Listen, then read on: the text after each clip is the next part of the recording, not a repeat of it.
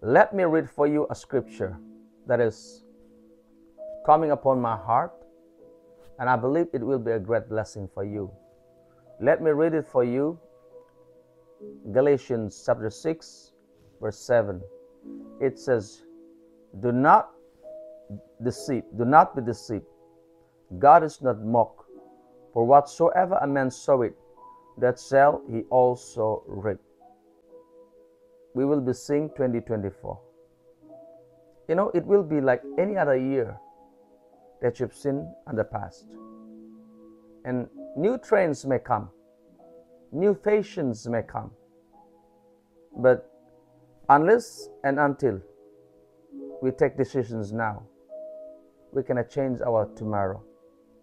A lot of people, the new year or new day will be a better in their lives. Let me tell you, the new year or a new day cannot change you. It is your decision that you take today. It will change your tomorrow. Because scripture says, whatsoever a man sows, that shall also he reap. Whatever you are taking decisions today, whatever you are sowing into your lap today, you will reap tomorrow. Tomorrow is not waiting for you. Tomorrow is the byproduct of today. Whatever you take decisions today, whether you take a wrong decision or a good decision, everything depends on today. If you decide today, you give your heart to the Lord, and you decide to take your journey with the Lord, you will see God's favor. You will see God's miracle in your life. For whatsoever a man soweth, that shall he also reap. Let me read it from, New English Translation, and it will help to understand better. Do not be deceived. God will not be made a fool. You cannot make God a fool. For a person will reap what he sows, because the person who sows to his own flesh will reap corruption from the flesh.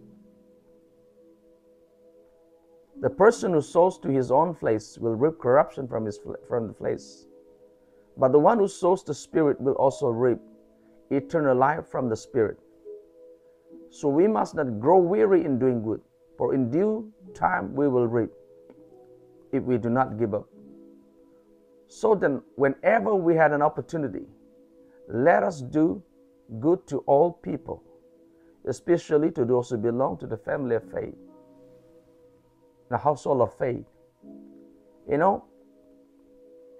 The Bible clearly told us, whatever you take decisions now, it will affect your tomorrow. And a lot of people that take, they're waiting for another year. We're waiting for another day to be changed. And a lot of people that say, no, next year I will become a new man. Next year I will give up my drinking. Next year I will give up my smoking. And on another day, another year they're waiting. No, it's not a day. It's not a year that can change your life. Your life begins now. The quality decision that you're taking now, it will affect your tomorrow. Now, tomorrow itself will never change you. Even Jesus was teaching to his disciples, do not worry about tomorrow. Let tomorrow worry about itself. Tomorrow, when we think about tomorrow, it is a future. People are waiting just for another digit, adding up digit. No, the year adding up another digit, it's just a number, it's just another day. And it will be for you based on your decision. The worst time is coming, those who forsake the Lord. And the best time is coming, and those who surrender their lives to Jesus Christ. As you cross over this year to another year, may God be with you. May you take over 2024. You know, please be reminded and pray. If you have not prayed today, pray. If you have not seek the face of the Lord, seek the face of the Lord now. Don't wait for another year. After a few minutes, after a few hours, clock to be ticking, and a lot of people are waiting, to welcome 2024 in a different way. The best decision you can take is start your journey with the Lord. If you have not accepted Jesus as your Lord and Savior, call upon the name of the Lord. Invite Jesus into your heart. Make Jesus your Lord and Savior. If you are a believer and you have forsaken the ways of the Lord and you have slowed down your faith, turn back to the Lord. A lot of people say best is yet to come. Best is yet to come for those people. Best is yet to come for those people who walk with the Lord, not for the worldly people. Worldly people, those who reject the Lord, one day they are going to perish. Our journey from now and from forever, our journey, when we talk about our journey, there are two journeys.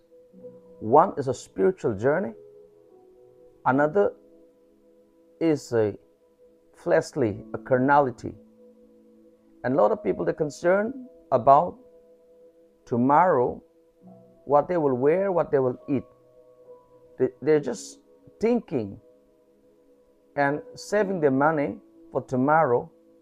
The concern is only for the material things or only for the carnality. But when we talk about spiritual, we are investing in eternity. So the Bible is saying, when we sow to our flesh, and a lot of people are concerned about flesh, the worldly things. When we sow to our flesh, the Bible said we will reap corruption. We will reap eternal damnation. And we will end up, if we live without Christ, if we live without Christ, whatever we sowed, just like a sower who went out to field to sow his seeds, if we sow to the flesh, Bible said we will reap corruption. In another way, people will end up to eternal damnation. People will end up in eternal fire without Christ. I'm so much concerned about your life. And I'm praying for you that as you are waiting for another year, after a few minutes, after a few hours from now, may God convict your heart. May God change your heart. May God transform your heart. The Bible says, if you sow to the flesh, you will reap corruption. But if you sow to the Spirit, Bible says, you will reap eternal life, everlasting life, a life that cannot be destroyed, immortal life, the life that is in Christ Jesus. Right now, if you have not given your life to Jesus Christ, surrender your life to Jesus. Give your life to Jesus. And if you have known the Lord, the ways of the Lord, And if you are away from the Lord, if you're backslidden, turn back to Jesus. Turn back to Jesus. Come back to Him. Surrender your life to Him. And if you are a strong believer, and I'm going to say something to you, don't be just casual and take advantage of what is happening around you. Tonight, you pray. Take a strong decision. Another day, another year will never change you. It is the Lord Himself who is going to change you. If you start your journey with Yeshua, if you start your journey with the Lord, it is the Lord who is going to take you to another level. It is the Lord who is going to take you to another blessing, another grace, another level. The Bible talks about going from faith to faith, from glory to glory. It is like you're going from one level of grace to another level of grace. One level of faith to another level of faith. One level of grace to another level of grace. May God be gracious upon you. The Bible said, as we have opportunity right now, the Bible said, let us do good. Let us do good because God is good. Let us do good to everyone. The Bible said especially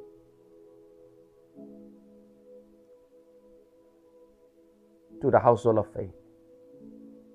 As you cross over, do not allow in your heart any bitterness, any anger, any malice. As you cross over, may God help you to take over the promised land, the blessing, the great anointing, the great favor. I pray for you. I pray for you. I pray for you right now. Right now, I come against every assignment of darkness, every demonic assignment, every witchcraft, every darkness that are coming upon your way. Make a way, make a way. Make a way right now. I pray for you right now. I pray for you right now. Any attacks, any evil plan, any premature death, any marine demons coming against your way, every plans of the enemy right now, under the voice of my influence, under the unction of God's grace, I come against every works of darkness. Make a way. Make a way. Every evil dream be arrested. I release the anointing right now. I release the grace. Those who are sick be healed right now. Those who are under the oppression and societal thought, and every sickness be healed right now. Every disease be healed right now. I release anointing right now. Fire. Fire of God right now. Fire burns all the works of the enemy. Fire burns all the works of the enemy. Receive the blessing. Receive your breakthrough. Receive your portion. Receive your anointing. Receive your grace. In Jesus' mighty name. Be blessed. Be blessed. Amen. God bless you.